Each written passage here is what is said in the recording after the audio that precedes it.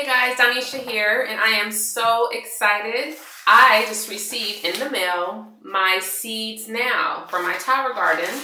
I am going to be planting seeds that I purchased from a company in Los Angeles called Seeds Now, the seedsnow.com. And the reason I've chosen to plant seeds from this company is because their seeds are non-GMO, that's non-genetically modified. I'm sure you've heard a lot of the information that's been coming out about different seeds and different companies, you know, not allowing for reproduction of certain seeds and different things. So I chose to go with non-GMO seeds. Now, Seeds Now they do have a website. I'll go ahead and put seedsnow.com. I just said that earlier. But anyway, what I did was I purchased a few sample packs so that I could try them out.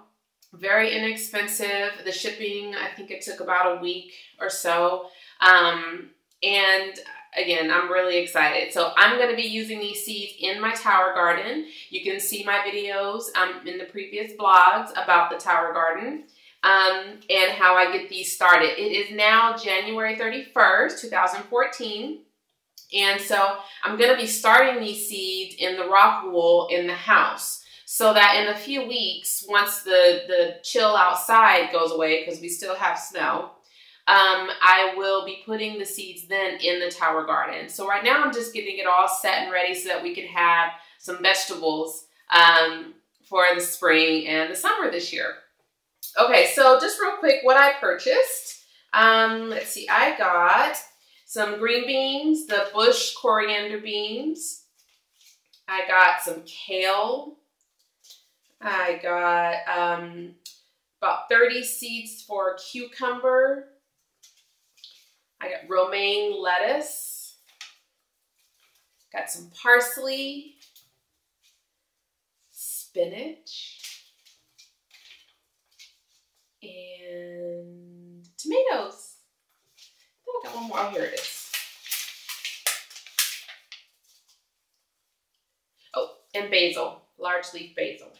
So, and I did also get a sampler of gourmet lettuce mix. So I am super excited. We're going to have our salads and our greens growing here soon enough.